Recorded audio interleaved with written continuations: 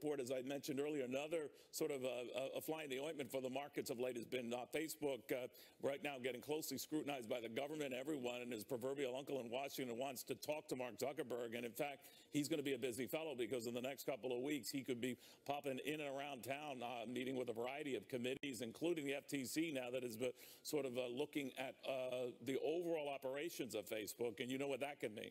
But that stock, which had careened about 14% over the last roughly 10 trading days or so, inched up today. Now, whether that means a turnaround is in the offing and that the selling has stopped, it's a little bit premature to say that, but that too was a constructive development that few people saw coming, certainly for a stock that has lost about $100 billion in market value. With us now, Melissa Armo and Lenore Hawkins. Lenore, ended with you, begin with you. What's real? What happened last week or what happened today? I think both, because the market's just really confused. When you have a lot of policy coming through via Twitter, people get a little nervous. We're not really clear how this is all going to pan out. We have a very different administration than we've ever experienced before. And we also have a new sheriff in town at the Federal Reserve, and people aren't really sure how that's going to pan out because he is definitely very different than either Bernanke or Janet Yellen. So the market's just trying to figure it out. All right. Now, others have said the president's crazy like a fox, Melissa, and that he got the desired concessions out of the Chinese without them being formally outlined, whatever. The market seemed to like today in the sign that China might be not capitulating, but rethinking things. Where do you stand? Well, I definitely think that there's a method to Trump's madness. I mean, look at even with North Korea. He calls the North Korean dictator Rocket Man, and all of a sudden now he's going to meet with him. He threatens to put on these tariffs for steel, and then all of a sudden they're talking about sitting down to renegotiate NAFTA with Canada and Mexico. Now he's saying about the tariffs with China, putting $60 billion on, and all of a sudden now South Korea is talking to him. So there's a method to his madness. It's working. It's effective. Even though we had the sell-off last week, again, we're still in a bullish trend in the market.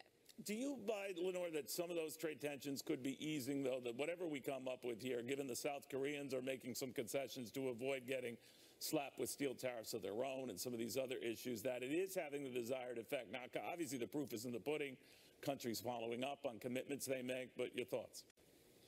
I think it does look like this is going to be potentially effective to a degree, but what I'm worried about is that for years, U.S. trade policy has been about more than just dollars and cents. It has been a way for the U.S. to expand its influence around the world.